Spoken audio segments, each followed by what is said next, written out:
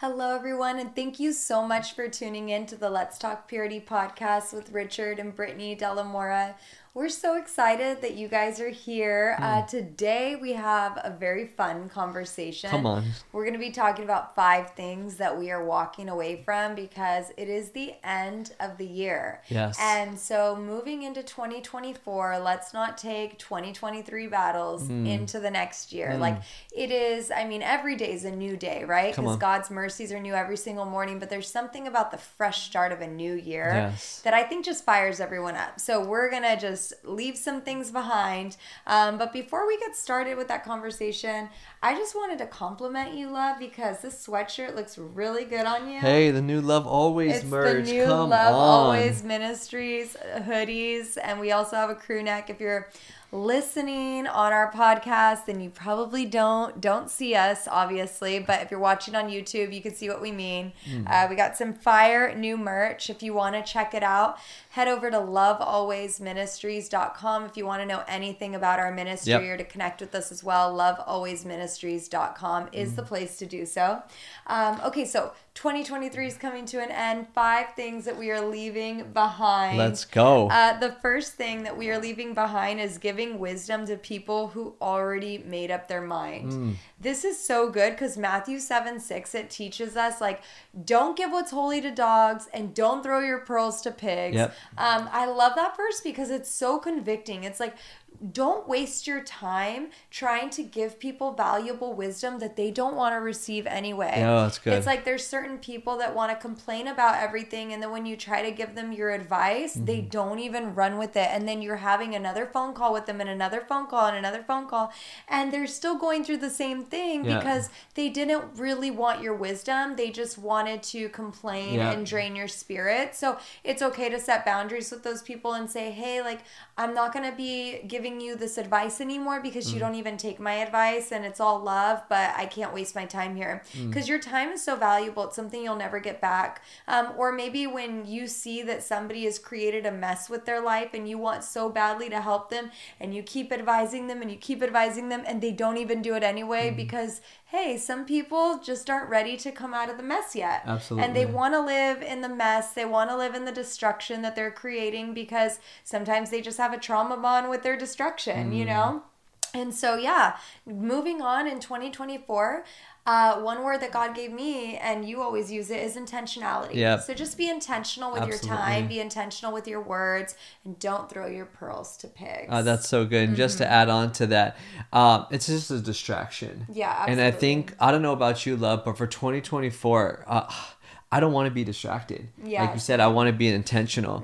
And I think that's one of the ways the enemy's going to do that. And I feel like there's people out there that they're asking for your wisdom. They're asking, like, could you help me? Could you pour into me? But because we have these other distractions who just, like you said, want to complain, don't really want to do anything. They just want somebody to comfort them rather than, like, helping them. And it's okay to comfort people. It's totally fine to comfort people, but not at the expense of draining you. Right. And I just think that's where we have to be so attentive, and we have to learn to test the spirit. Really just asking ourselves, like, that question, like, do they really want to improve?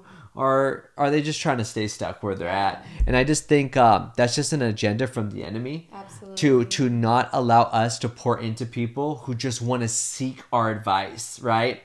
And I think 100%. sometimes we have, if we're not careful, I think sometimes we do that because maybe there is somebody in our life that, like, rejects us, or we want their validation, or we want their improvement. So we're like, oh, let me just focus on giving, some wisdom to them and some advice and being there for them because I haven't won them. So you think winning them is by pouring into them.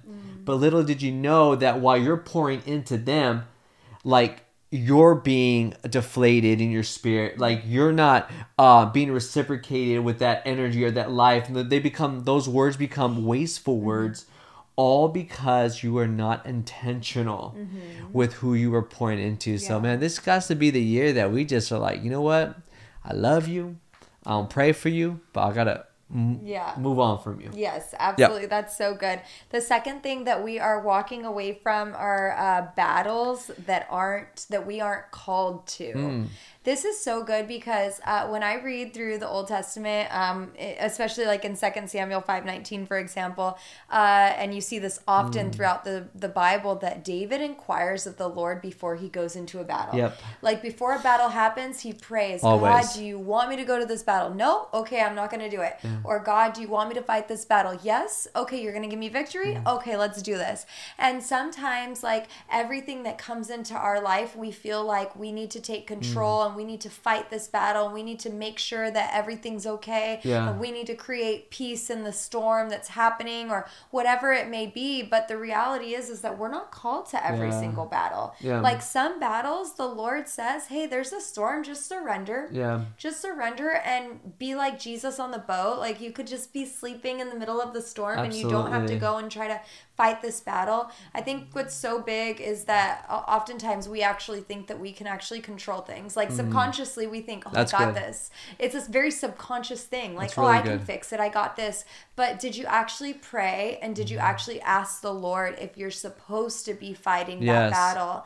You know, or maybe it's somebody else's battle entirely, and because you're a fixer and you love people, you want to go in and fix their mess. But in doing so, what you're doing is you're enabling them, and you are fixing a mess that maybe God is trying to teach somebody else valuable lessons through. So not every battle is yours. Make sure that in 2024 you are confident in prayer and seek the Lord and ask him if you're supposed to be fighting those battles. That's so good that you're saying that, love, because you know, there's so many times where I'll like intercede or like, you know, try to help out a situation, and then I'll pray like this prayer, like, God, like move in their life, like move, like help them. And I feel like God was like, will tell me like, man, I want to move in their life, but I need to first remove you out of their life because you're trying to play God. You're trying to be Lord over this situation, and you don't allow me to do my work. It's almost like if we're driving somewhere and we're like, God, lead me. And God's like, yeah, get off the steering wheel because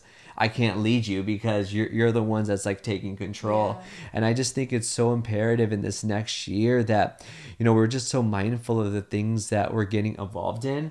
And like, you know, you said it best, you know, we could be enablers. It's like we want God to grow somebody, or we want God to grow somebody, yet here we are trying to enable them, or let me coddle them, let me help them. But it's like, if you're always helping them, like, how are they going to be able to grow? And if you're always helping them, how is the Lord going to be able to help them in that situation? So I just think, like you said, babe, this is so important because, like, again, this is a distraction.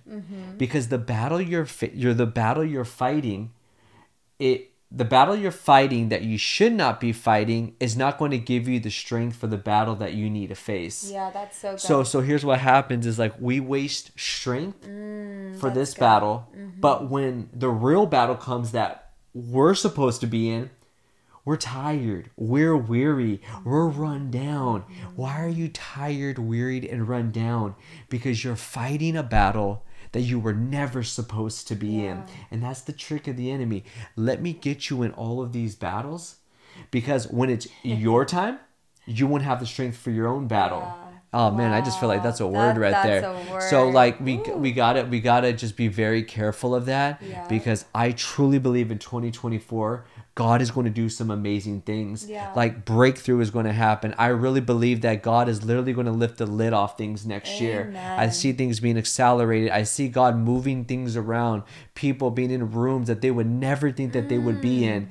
But if you're not careful, you will enter into the room weak, wearied, and discombobulated, all because you didn't get your spirit ready. That's so good. Because the prophet is speaking. Yeah, because you wasted time in a battle that you were never supposed to be in. That's so I just think we got to be very careful for that. I felt that when you were speaking that word. I got like chills all over my body. That was a good word. Okay, why don't you tell us the third thing that we're gonna walk away from? Third thing that we're gonna walk away from, y'all, is this. Number 3 says, anything that produces impurities. This is good. So basically what this means is, what this means to me is, like, if you're following somebody on social media and it's creating impurity, if it's creating jealousy, if it's creating the comparison spirit, if you're feeling bitter, okay, remove that person. Or maybe if it's somebody that's, I don't know, like a friend or family member that you can't, you know, God's working with you right now in your identity, hey, put them on like on mute or something.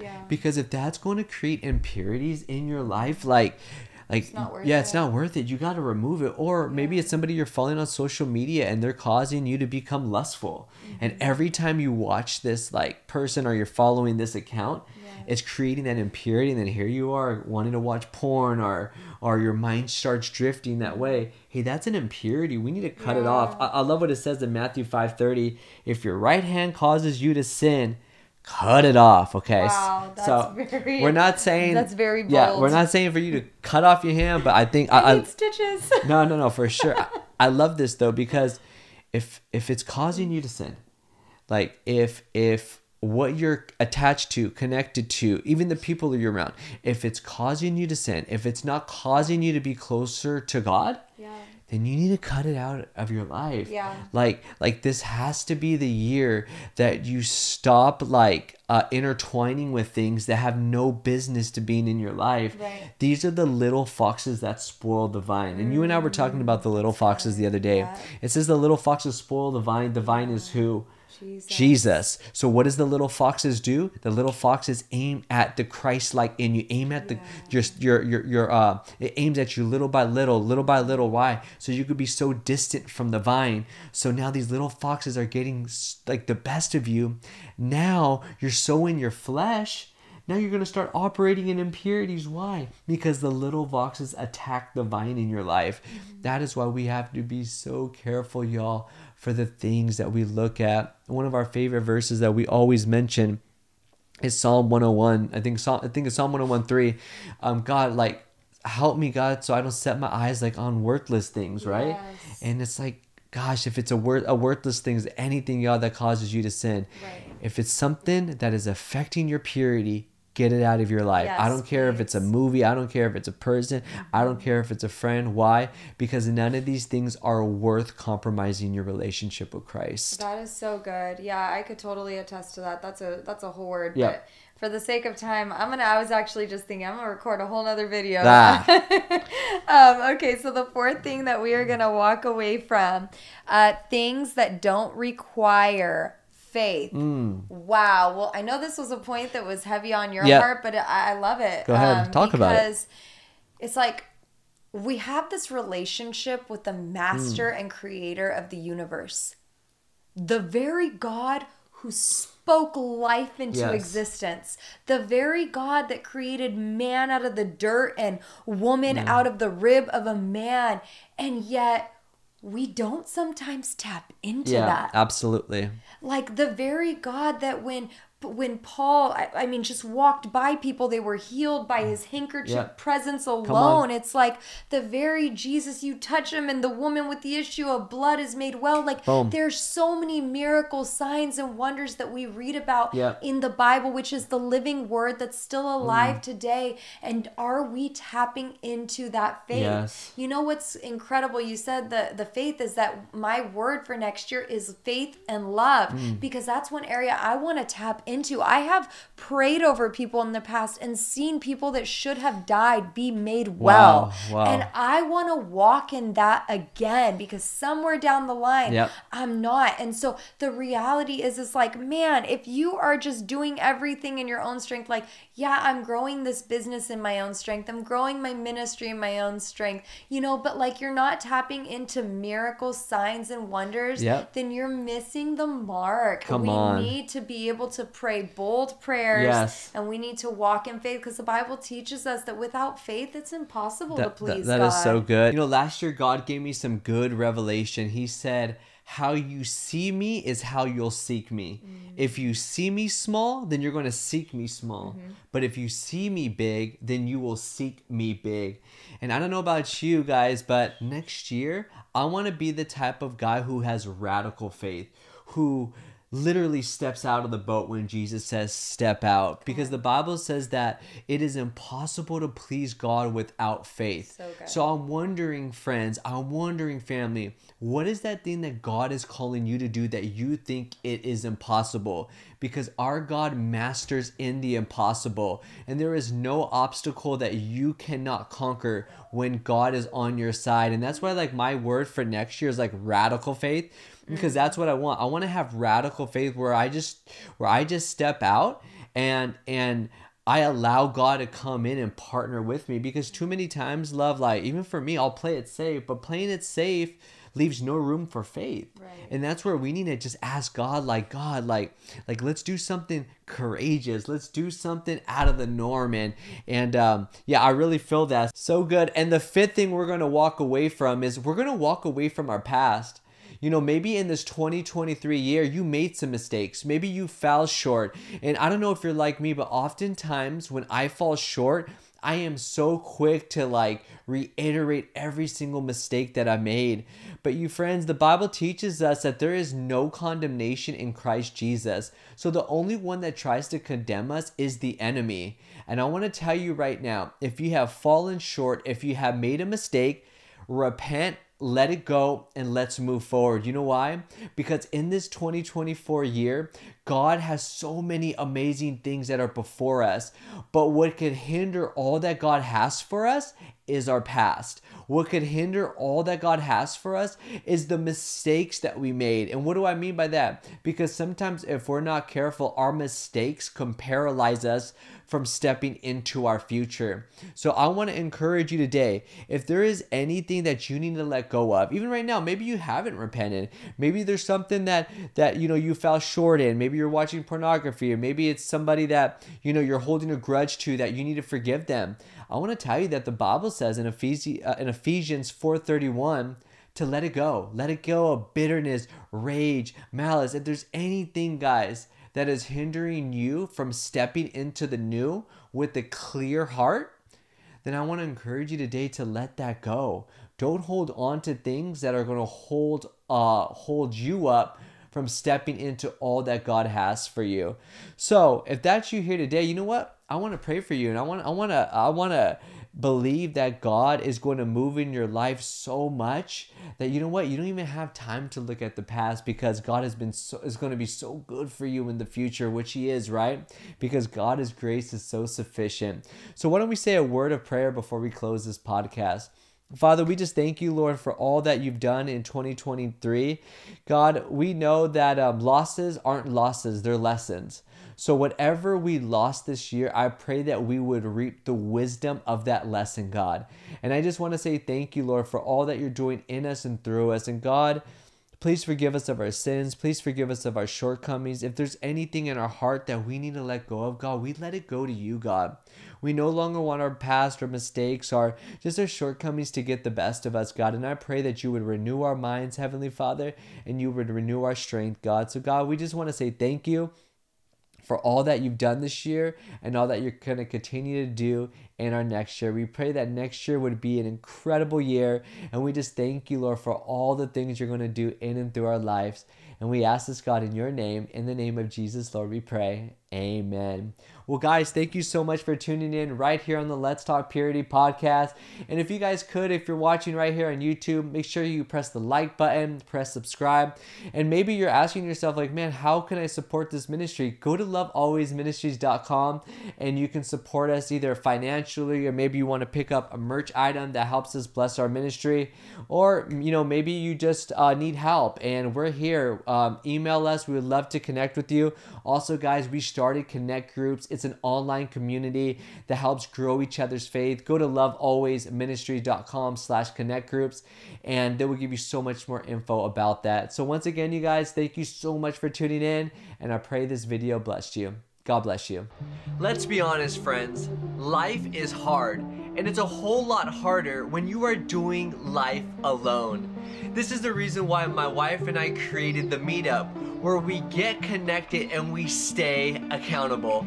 We're so excited for you guys to join us because throughout the years, my husband and I have heard from people that they are ashamed to open up about their struggles, whether it be to porn or addiction or finding freedom or just how to pursue a pure heart. Yep. And they're afraid to open up to their leaders, their pastors, and so forth because they're battling with shame. And so that's why God birthed the meetup on our hearts, because this is an online community where everybody's going through something. And this is a place where you can get connected and stay accountable. My husband is going to teach the men every month. I'm going to teach the women along with other leading experts in the fields of the topics of identity, porn, purity, and so forth.